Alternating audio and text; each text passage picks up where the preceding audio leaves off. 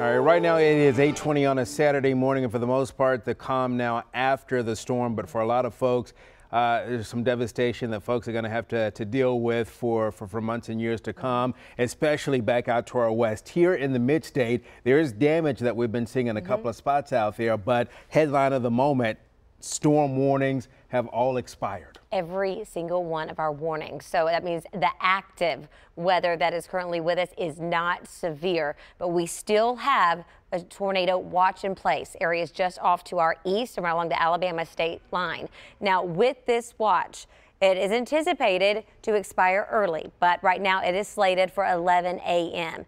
If we keep going in the right direction, things are going to calm down quite quickly as far as storms are concerned. Here's a look at the Power 5 radars. You'll notice drying out in some spots, but please note that we're still going to see a little bit of a sprinkle activity. Notice right now just seeing some of that closer over into Little Lot, but nothing is severe for any of us across Middle Tennessee and southern Kentucky. Still some lightning though, portions of Crossville, and we still have some really gusty winds within this system, but things are calming down. But let me show you the storm report so far. Please note we had numerous tornado warnings, and these have got to be verified and then put into the storm report. So this is what we have so far.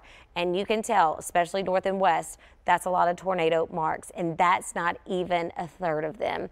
Then we've got a lot of wind damage. So locations that didn't necessarily have a tornado warning had a lot of wind. We had straight line winds and obviously a lot of damage associated with that as well. But thankfully, we're beginning to calm things down around here. We'll continue to keep an eye on the system as it moves. But Leland, one thing's for sure, even though the rain's going to be out of here, we still have some really gusty winds. I'm talking right now in Murray, 28 miles an hour. There's power outages down, as well as cell phone service. I just spoke with Amy. She just now got her cell phone back in service from the system, and Hopkinsville was hours ago. Yeah, and there's a lot of electrical issues that are out there. Let me see if I get the latest update from Nashville Electric. At one point, there were 90,000. There's still a bunch of folks in the metro area without electricity right now. The latest number I have is 86,000 customers without electricity in metro Nashville. So if you've got, hopefully your cell phone charged up, you can continue to watch us on your streaming device.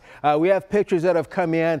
Don't go drive anywhere. We don't need you to do that because the rescue personnel need to get out. But if you're able to stand on your porch and look out and see maybe some trees down or some damage, and you're able to safely get it to us, then do so. Again, don't drive anywhere. If you can stand on the front porch, stand on the back porch and get a nice shot to send to us, send it in to my5@newschannel5.com or hit us up on our social media pages. A lot of you know about the Festival of Trees down in Stevens Valley. They've been advertising that a bit, and so you can see some of those Christmas trees are down right now in the Stevens Valley area. That's actually a little southwest of Nashville and Williamson County. So here we go. Rain and storms right now continue to pull on out of here. Temperatures are dropping, and so we're right around 60 now. We'll be at 53 at lunchtime, and then by the end of the day, we are in the 40s across the Mid-South. Satellite and radar does show what's left of that rain in the eastern counties. The strongest part of the storms right now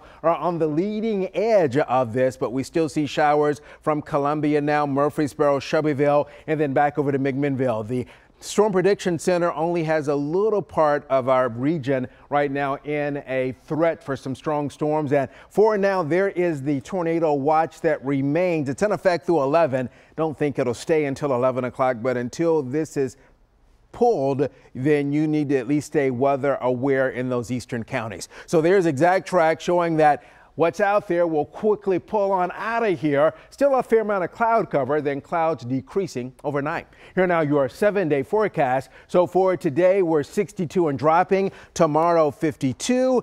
And then we'll watch temps rebound to 71 on Wednesday, 68 on Thursday. But that gives way to more rain, maybe storms by Thursday and on Friday.